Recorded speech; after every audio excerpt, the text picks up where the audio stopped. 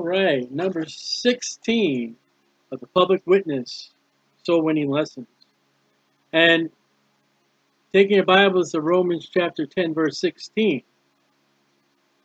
As we look at this part and review, you can go back to the videos and the audio, is not everybody will get saved.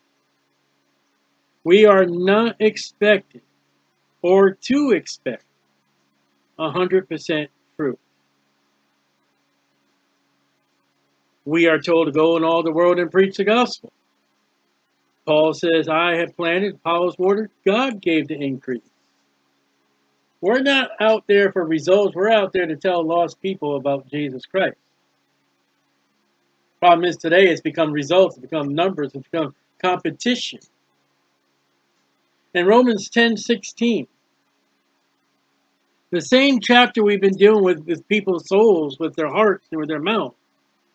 It says, but they have not all obeyed the gospel. But they have not all obeyed the gospel. Where do you go with that? Where do you go that, oh, we've had this great revival in the church and everybody got saved? That defies what the gospel is according to the scriptures.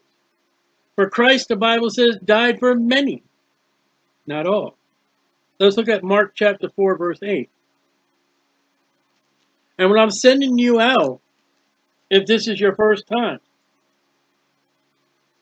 or if you've already involved in the ministry and we are encouraging you, I'm sending you out realizing what the fact is. Not everybody's going to get saved. We had one time in our public ministry in Daytona Beach, one of the police officers came up to me and said, well, where's your crowds? I said, sir, in some kind of way, the Bible says there would not be crowds. Realize in the ministry, as you turn to Mark chapter 4, verse 8, the ministry of Jesus Christ is for all the people from Dan to Bathsheba, from the Jordan River to the Mediterranean Sea. 12 men stayed with Jesus those 3.5 years. And yet in the end, one betrayed him and went and committed suicide. One got angry and cussed and denied him and went somewhere. That at the cross of Jesus, as he's suffering and dying and bleeding, only John, the brother of James, is there at the cross. Where is everybody else?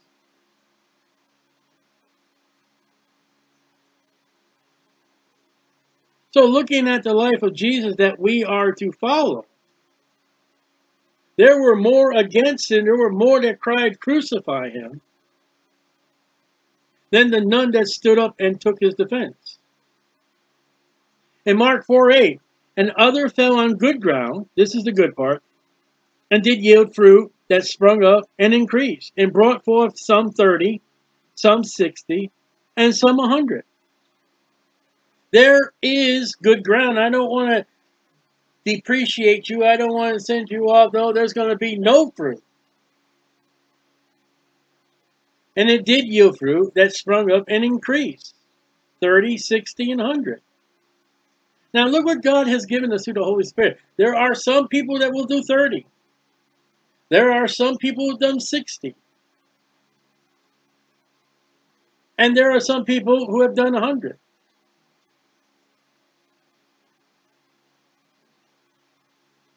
And yet, Matthew 7:13. And there is no condemnation for the guy that does 30 and doesn't do the 60. There is no rebuke for the guy that does 60 and hasn't done 100. Now, personally, I have not ever been told or have shown or have seen or have witnessed anyone has done 100%. You say, what about Jesus?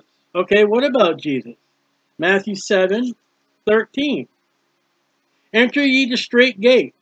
For wide is the gate, and broad is the way that leadeth to destruction. And many there be which go thereat. And I'm not to depreciate the work and the merit of Jesus Christ of the cross and the gospel that he suffered and died, according to the scriptures, and was buried, and arose again the third day, according to the scripture. And yet even Jesus Christ did not get 100% of the seed that he put in.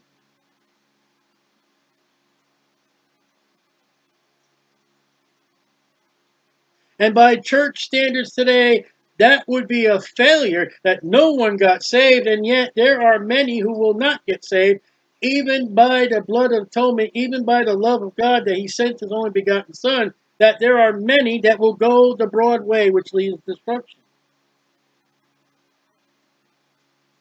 So many of the soul-winning tactics and teachings of many churches today would call Jesus a loser because he has not 100%. I am not going to get 100%. I don't even know if I reached the 30. I think as far as the people who got saved, as God using me as a vessel, I think I can probably count the fingers on my hand. And maybe less. I don't keep track. I have men's names in my Bible, in my prayer book, who have asked Christ to save them. Was it real? What? That's not my judge. And there are people out there, you know, they're the 16 who look down to 30. Or look at, no, it's not about that. Because let's look at Jesus. For God so loved the world that he gave his only begotten Son, that whosoever believes in him should not perish, but have everlasting life. And enter ye the strait gate. That's the way to go. For wide is the gate, and broad is the way that leadeth to destruction, and many there be which go in thereat. Many will go to destruction. But strait is the gate, and narrow is the way that leadeth unto life, and few there be that find it. Is the way the cross leads home, many are going to go to destruction. And a few will go the way, the truth, and the life. Not everyone that saith unto me, Lord, Lord, shall enter the kingdom of heaven, but he that doeth the will of my Father, which is in heaven. Many will say to me that day, Lord, Lord, have not we prophesied in thy name? In thy name have we not cast out devils? And in thy name done many wonderful works? Then will I profess unto them, I never knew you. Depart from me, ye that work iniquity. Many. And yet the world preaches, all will be judged. And all God will be so loving, so grateful that all will enter into heaven. No, that is not a Bible teaching. That is a lie from the pit of hell, because Jesus, that is the words of Jesus. If you have a red lettered Bible, Matthew 7, 13, 14, 21 to 23 are red lettered. They are the words of Jesus Christ, the one who went to the cross, the one who suffered, the one who died, the one that was buried according to scriptures tells us many will not believe.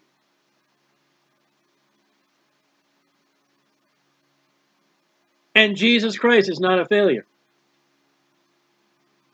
And it's sorry to say, by the soul-winning tactics, I'm using that word correctly, of modern churches today, Jesus would be a loser because not everybody believes.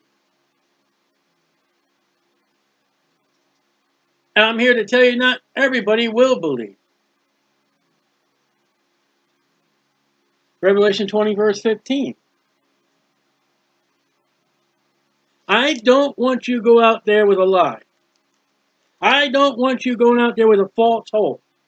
You say, well, brother, what's that false hope? Everybody's going to listen to, and everybody's going to cling to Jesus, and everybody's going to get right, and everything's going to be hunky-dory, and man, you're just going to have people come knocking on your door because they want to know about Jesus. I'm here to tell you, the only people are going to come knocking on your doors are Jehovah's Witnesses to get you away from Jesus. Now, we've been Daytona Beach in this place, I think, 2 or 3, maybe 4 years. I have had not one, excuse me, I've had not one Baptist church come knock on our door, but multiple Jehovah's Witnesses come knocking on our door.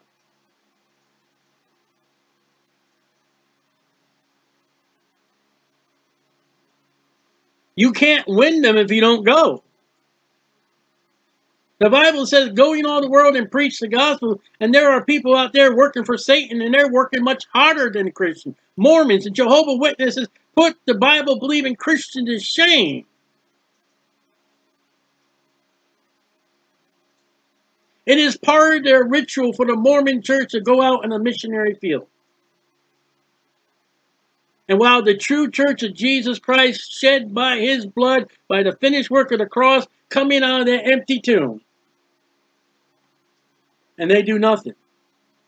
But they expect 100%. They do nothing, but they expect 100%. And the ones that do love Christ, and those that do try, they have a prayer life. They have prayer people coming up. They would ask people to pray, say, you know, pray for Bob I met on the street. Pray for Phil. Pray for Fred, for Phyllis. Pray for these people I met today. I've got to witness to them. And they turned away. Pray for their heart. Pray for these group of people.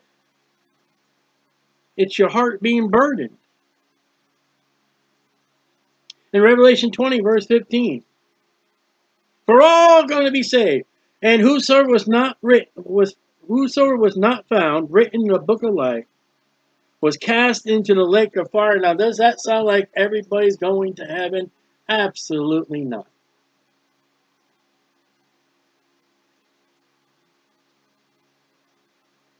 Absolutely not. The Bible says over and over, as far as the relationship with Christ and people in the world, many. He died for many. He died for all. But many will go the broad way. John chapter 3. If everyone were to be saved, then John the Baptist makes a weird statement in John 3:36.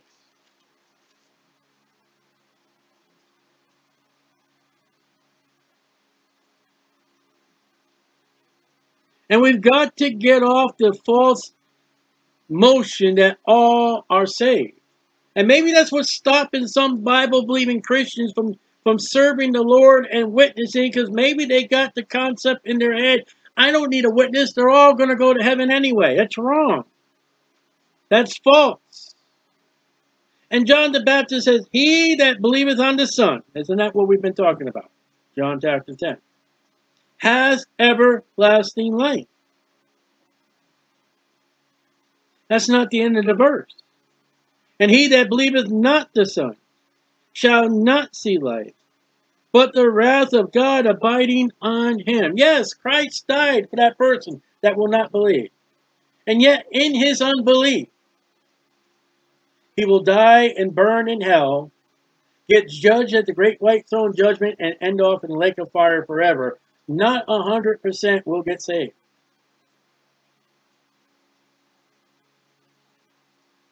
I have got relatives, aunts, uncles, grandparents, cousins. They have died. And many of them, I'm pretty sure, are in hell today. There has never been from their lips a testimony of ever trusting Christ as their Savior. There's a couple of them, they could be saved, I don't know. But am I going to say my entire family's saved? I'd be foolish. When I go out in the streets and preach the gospel, when I go sit at a table and hand out gospel tracts and booklets and talk to people, are they all going to get right? No. And anybody who thinks that they will get right, they will listen, they will adhere to you, has never been out and witnessed. They've never had radishes thrown at them. They've never had somebody try to drown out the preaching. They have never had somebody come stick their finger in your face and say, that's not what Jesus would do. You've never had somebody say, well, you're turning people away. I let my light shine. Judge not, lest ye be judged. You're going to close the businesses. You have no right being here. And by people like that, how do you explain everybody's going to heaven?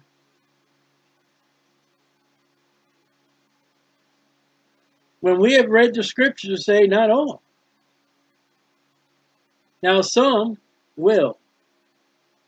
Some won't. And it's hard because we do have loved ones in our family.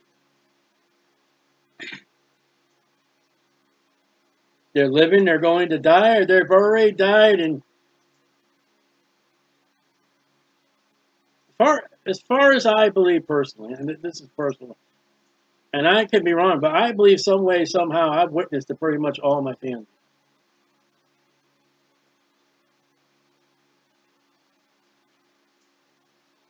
Pretty sure I have. And there are yet some who died, and I believe they're in hell. There are some who died, I know they're in hell, just by their conduct, just by their rejection. And there are some positive, maybe they are in heaven. To God be the glory. But do I go out in a public ministry tomorrow and Saturday? Everybody's going to listen. Everybody's going to get right. Everybody, no, they won't. And I want you to know the truth. From somebody who's been, and I still don't remember, I'm going to say, I believe 2004 is when I began the street ministry. And that's so 14 years on the street ministry. And there today, Saturday, and I'll be preaching, and I'll just look at the people like, and you feel for them. Because you know what their outcome is if they continue to go living like they're living without Christ. There's even been times, oh, I plead to God, there's something I can do. And the reply of God is, you're already doing it. You're preaching the gospel. That's all you can do. With what you preach and the Holy Spirit convicted them of sin and trying to work their hard heart.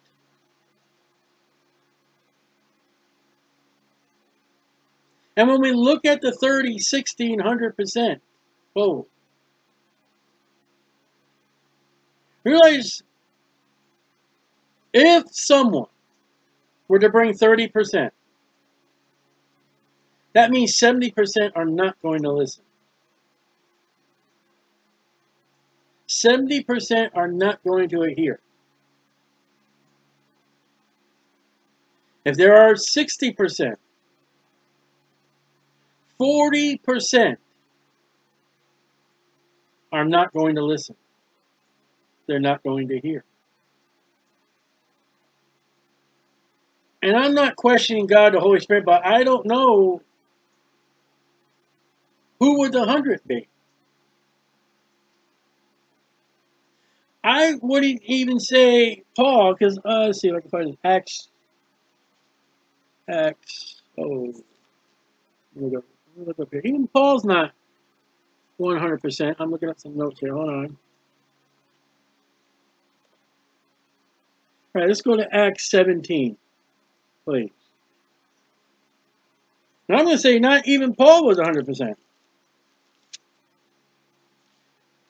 Now, Acts 17, verses 22, 23, 24, 25, he's preaching on Mars Hill.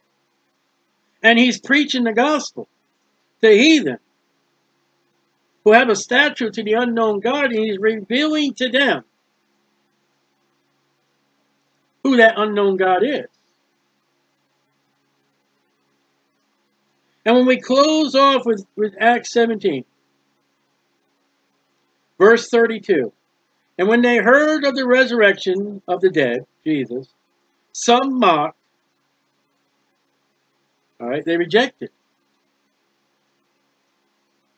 Others said, we will hear thee again of this man. We'll listen to you again. So Paul departed from amongst them. Howbeit certain men clave unto him and believed. Well, that's what we're looking for. That's what we want. We want people to believe on the Lord Jesus Christ to be saved. But then we read some of them up. Some made fun of the preacher. Some made fun of the message. Some made fun of Jesus. They did not get saved. Paul did not have 100%. Jesus Christ, God, our salvation, the author of our souls of salvation to God.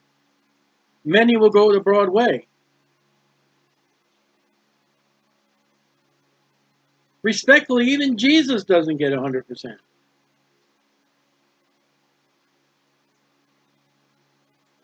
Now, on the other side, again, someone who's been in the work in the ministry, and some of you, we don't know what some of the fruit has done. We may look at people, oh, they're not listening, and we don't know.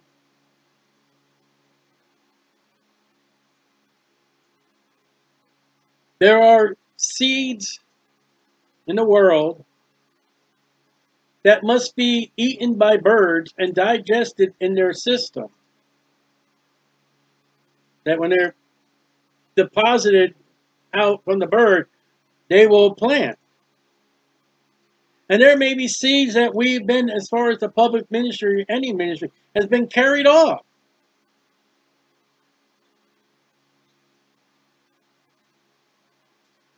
And may have been dropped somewhere upon soil that it was able to sprout and roots. And that's the very lesson of Mark chapter 4.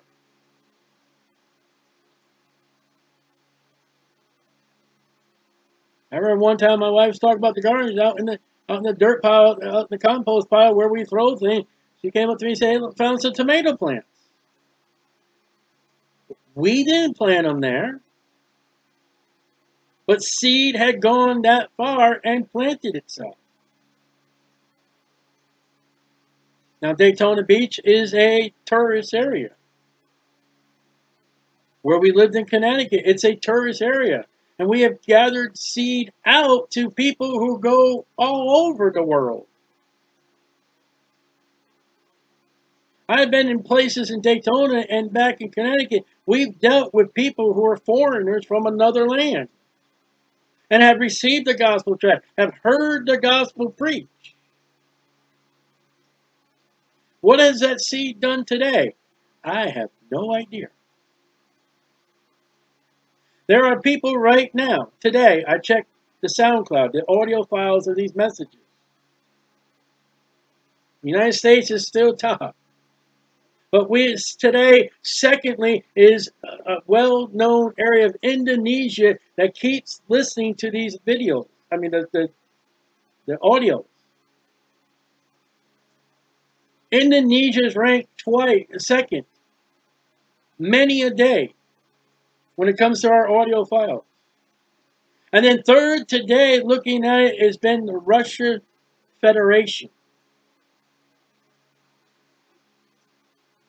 Today, the Russian Federation is ranked third of hearing audio messages. What is going on in America? What is going on in Indonesia? What is going on in the Russian Federation?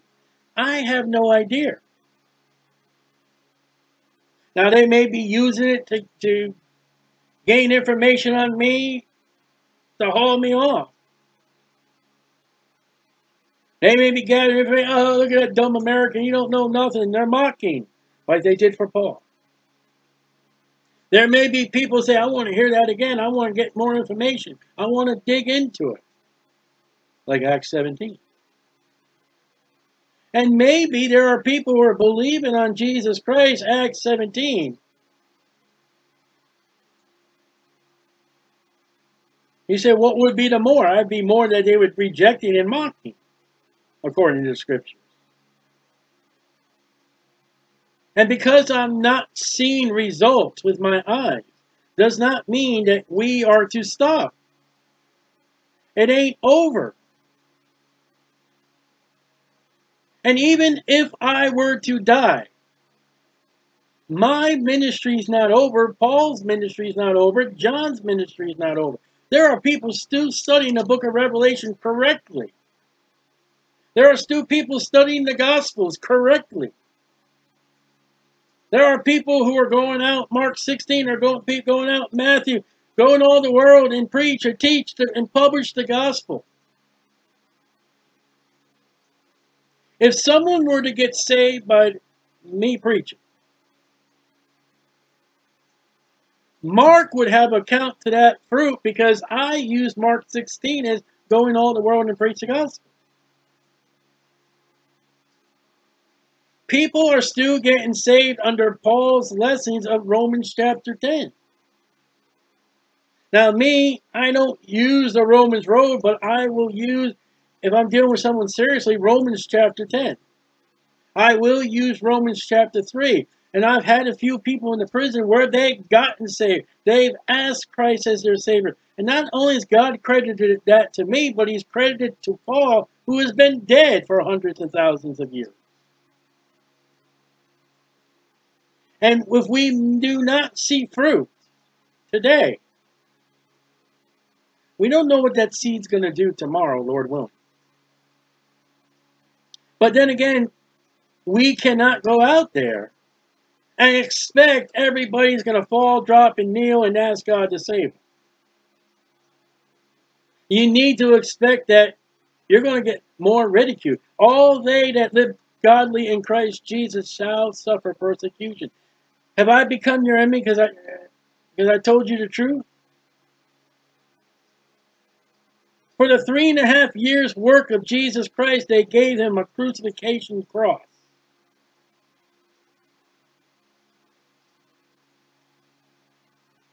Let me check this book out. Let me show you. Let me check this book. Find the page. Okay? Listen. All they that live godly in Christ Jesus shall suffer persecution. Stephen was stoned. Matthew was slain in Ethiopia. Mark was dragged through the streets unto death. Luke was hanged. Peter and Simeon were crucified. Andrew was tied to a cross. James was beheaded. Philip was crucified and stoned. Wow. Bartholomew was flayed alive. Have you ever flayed a fish? It's usually dead. Bartholomew, they skinned him alive. Thomas, they pierced with lances. James the Less was thrown from the temple and beaten to death. Jude was shot to death with arrows. Matthias was stoned to death, and Paul was beheaded. That's the mark of public witnessing. And when you got the mark of huge church, big HD television, the bouncy ball instead of a hymn, the lovely preacher or preacherette with the false Bible out of their mouth, the kumbaya swaying back and forth to the music or to the tone, is primarily a public ministry that is not of the Bible. It is not of God.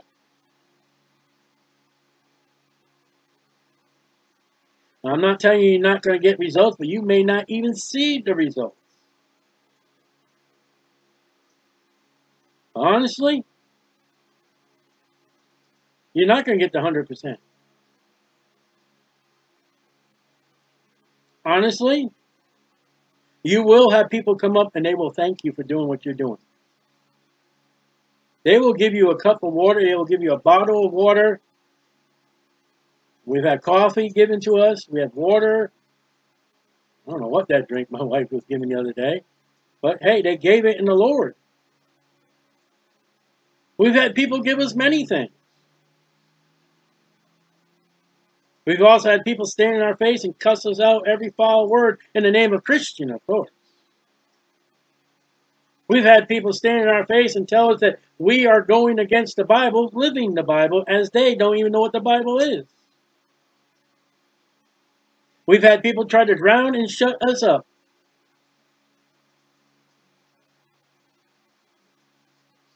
And I have seen people bow their head and seriously ask Christ as their Savior.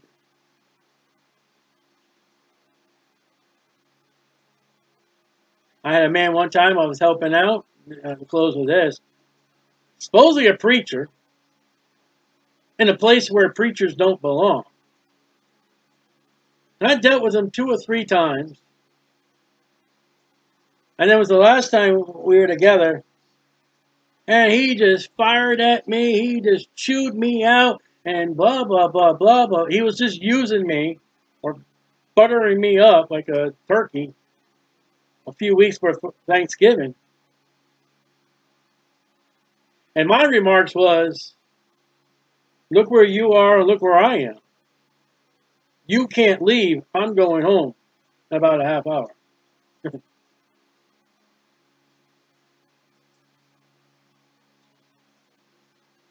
And I've had people tell, well, where's your results? What's the outcome? And the answer has always been, I just preach the gospel. That's what God told me to do. I don't save them.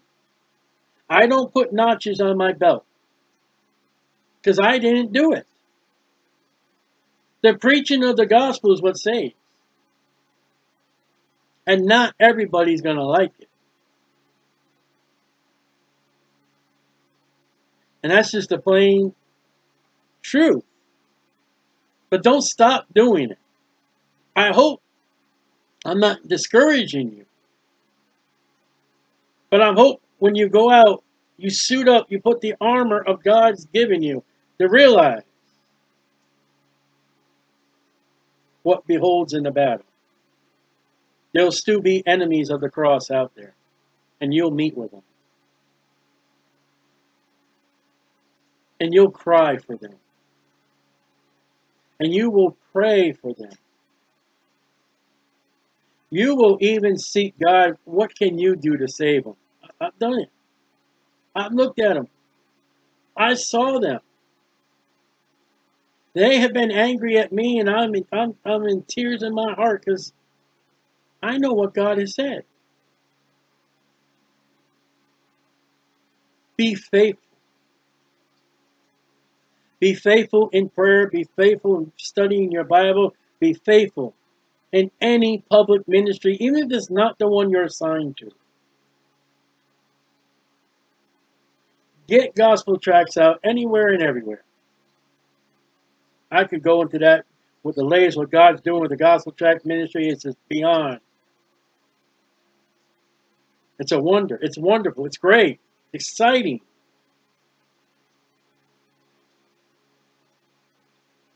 But there will be people at the great white throne judgment that God will say, depart from me, you work iniquity.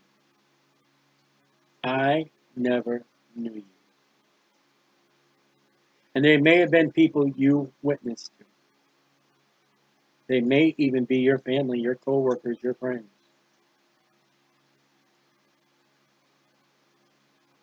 It's nice to think that everybody will be saved, but that's not the truth. And I'm not going to lie to you.